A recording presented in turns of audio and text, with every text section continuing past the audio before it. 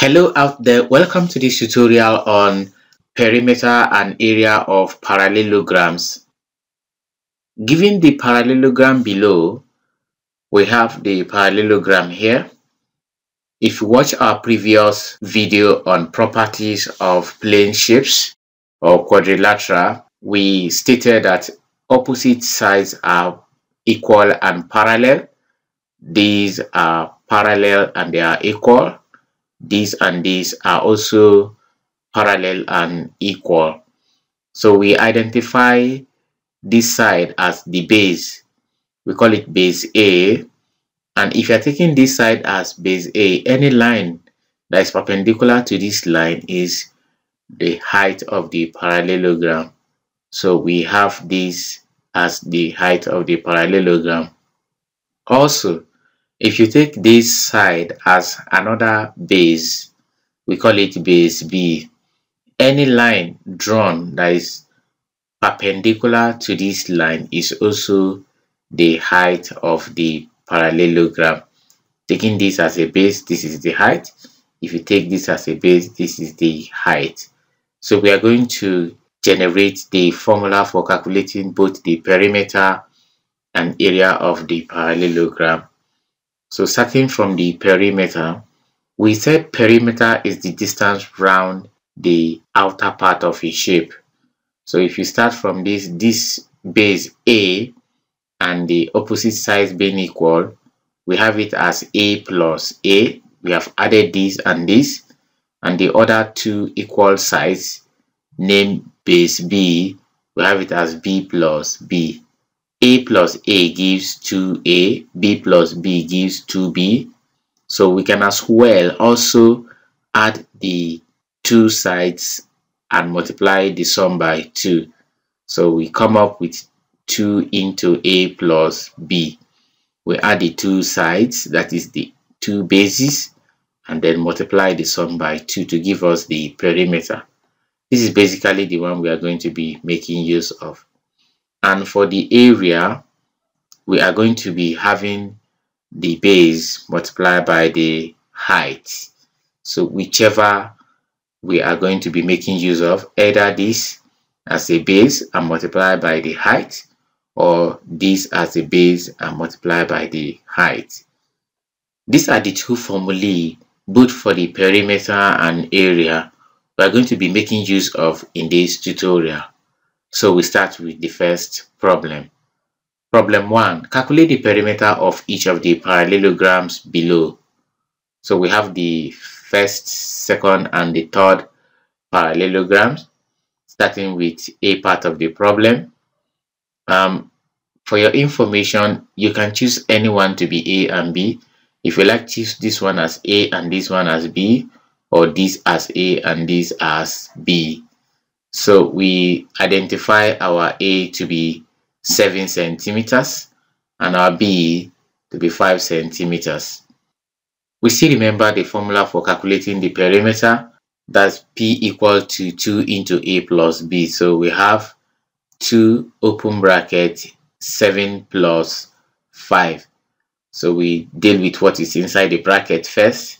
That's going to give us 2 times 12, since 7 plus 5 gives 12.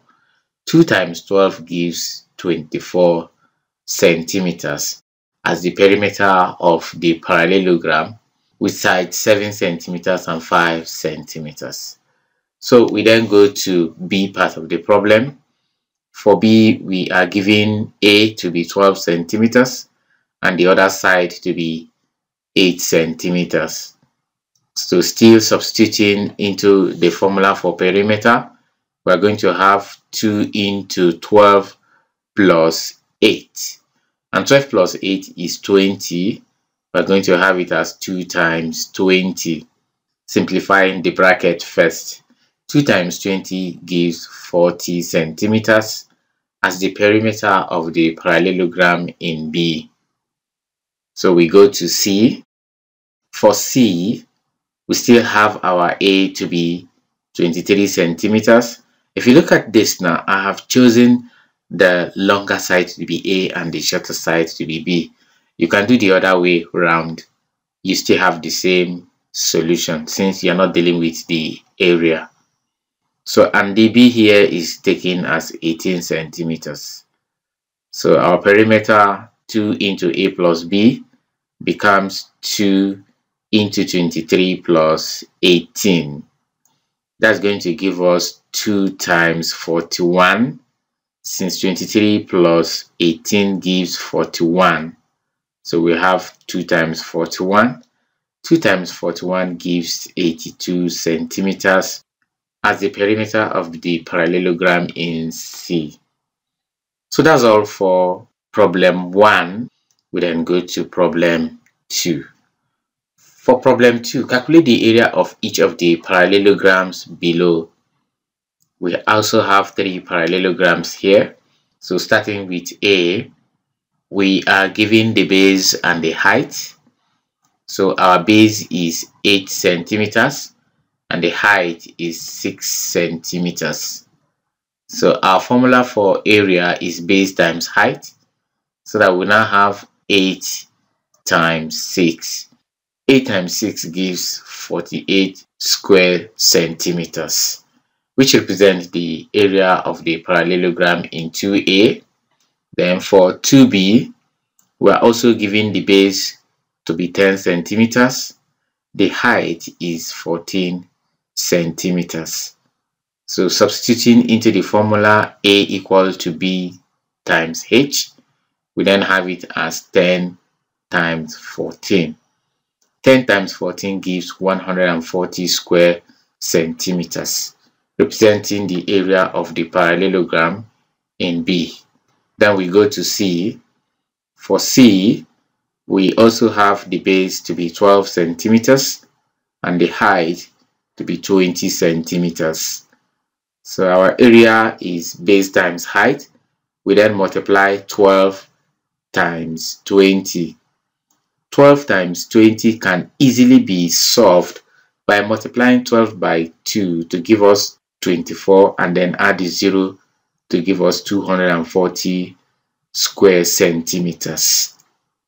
And that's all for problem 2. We then go to problem 3.